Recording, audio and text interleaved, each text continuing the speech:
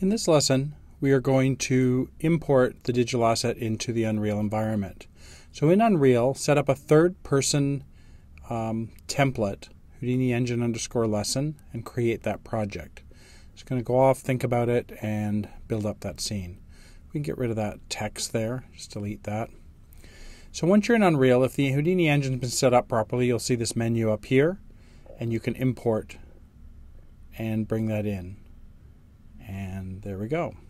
So we've got a digital asset here in the scene, or in the content browser. We're going to drag that over, and now the building is in the 3D view. Now it's a little small, so we can just use the standard tools here to scale it up. So we can go 2, 2, 2, and now it fits the scene a little bit better. If we were to, let's just save that, press play to go into there, we'll see the default character and moving around that building. And you'll see a couple issues. One is the normals aren't set up very well, and second is I can walk right through the columns. So we need to fix a couple of those those situations before we go any further. So the first thing we're going to do is go back to Houdini. We're going to go into the network, and down here under here we're going to go tab, normal. We're going to put that after the poly extrude. And then we're going to also do a tab group, and we're going to put another node down. And on this node, we're going to go collision rendered _ collision _ geo. And that will get it recognized as collision geometry. Control C. We're going to need to do that with the column too because of the way it was copied to the points. So have a second copy of those two nodes in there as well. Now once you have that ready, it's a matter of going Asset, Save Asset, Building. Then we can go back into Unreal, and we just need to press the Rebuild button.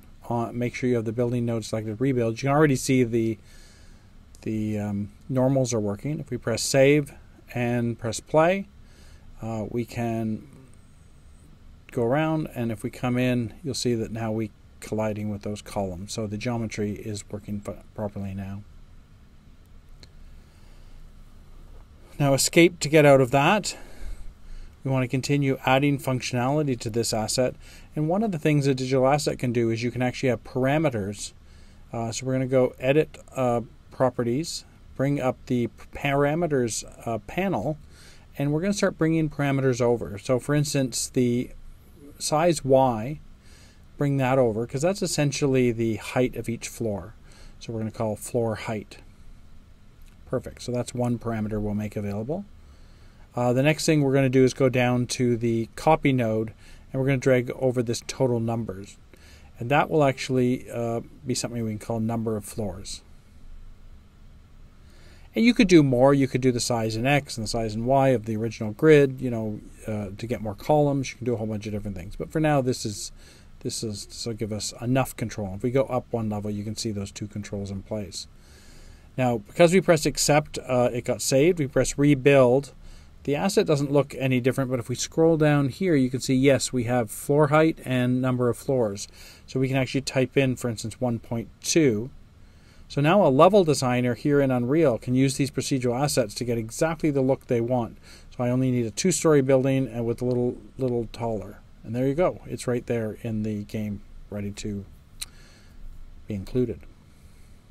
Of course, there are still more elements that you might want to add to it, but it's a good place to start for sure. So if we go back here to Houdini, we can do some other things. Like one of the things is it'd be nice to walk up the building. So if we go back to the original slab, let's add in a ramp.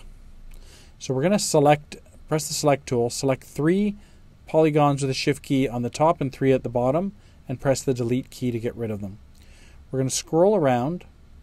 We're going to press 3 to get edge selection, double click that loop and go tab poly bridge, and then go double click on the top and press enter, and that bridges between the two.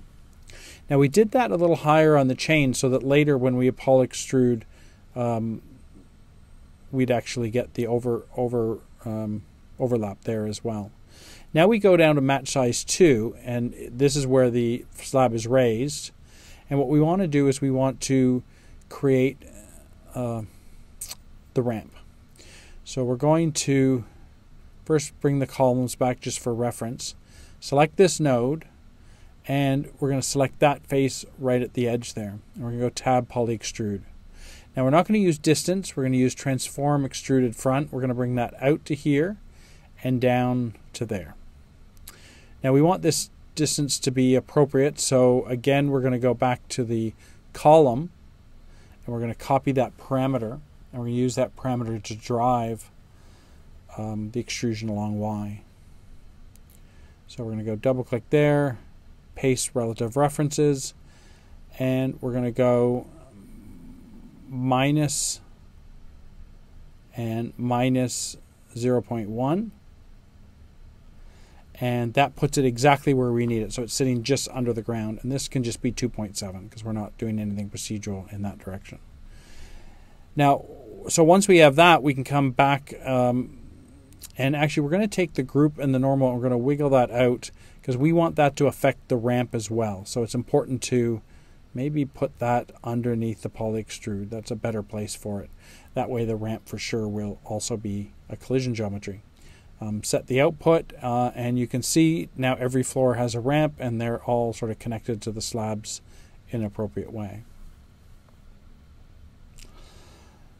So if we save the asset again, we can now go back to Unreal and rebuild, and you'll see there are now ramps on all the floors in the building. And in fact, we can maybe go back to a floor height of 1 and maybe take this back up to, we'll go up to 6 this time. And once we have that, then it's just a matter of save and press play.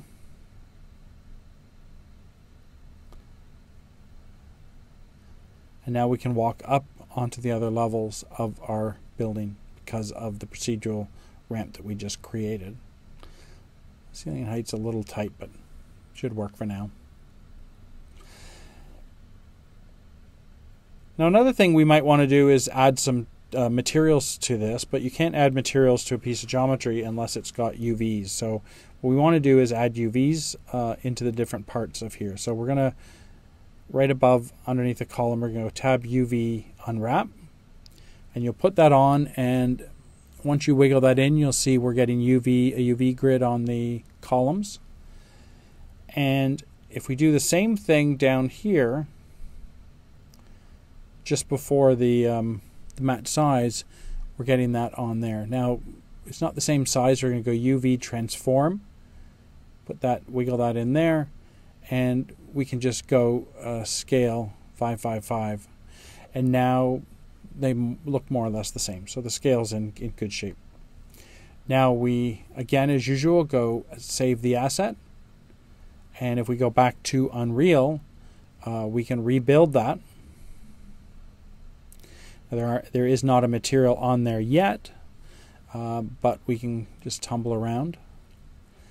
And if we look in the starter content that comes with the third party, you can go materials and maybe scroll down to concrete tiles.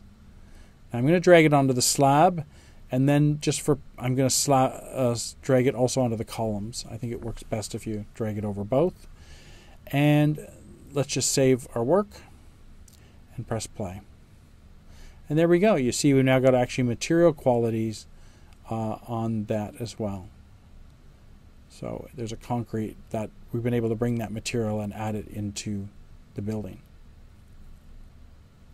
So as you can see, at any step you can go in and make adjustments, add details, add parameters, and you can sort of have a back and forth between what you're doing in Houdini and what you're doing in Unreal and just make sure all of that's working properly.